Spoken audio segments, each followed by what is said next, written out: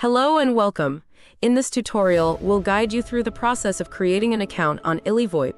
Let's get started. First, open your web browser and go to illyvoip.com.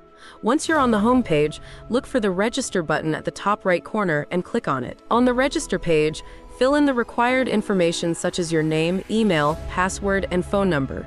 Make sure to use a valid email address, as you'll need it for verification later.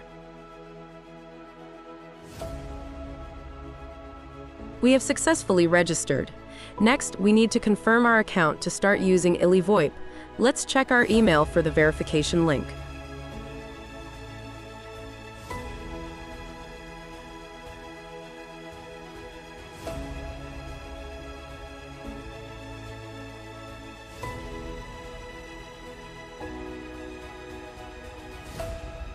You have successfully registered and confirmed your account. Now, as a new user, we can ask support for free test credit to test Illyvoip. Let's go through the steps to contact support.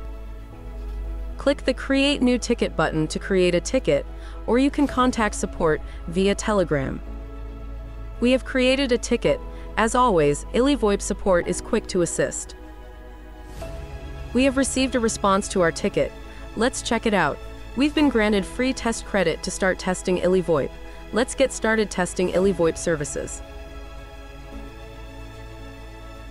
Now, let's navigate to check our SIP information. Here, you can set your caller ID by entering your phone number. It's important to agree that you are the legal owner of this phone number and take full responsibility for any calls associated with it. Now, I want to make a call to test how it works. To test, I will try calling Apple support.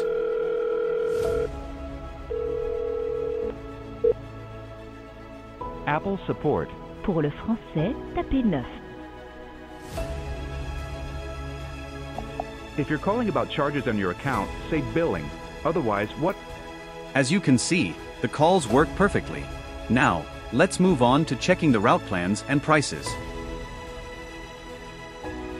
There, you can find and choose the route that perfectly matches your needs. You can click there to see the prices for each route. Or you can navigate to the pricing section from the navbar. I want to make a payment to top up my account. Here's how you can do it. Click on Billing. First, make sure to read the important notices.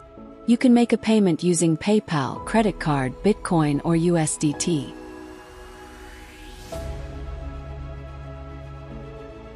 Click here to proceed with the payment.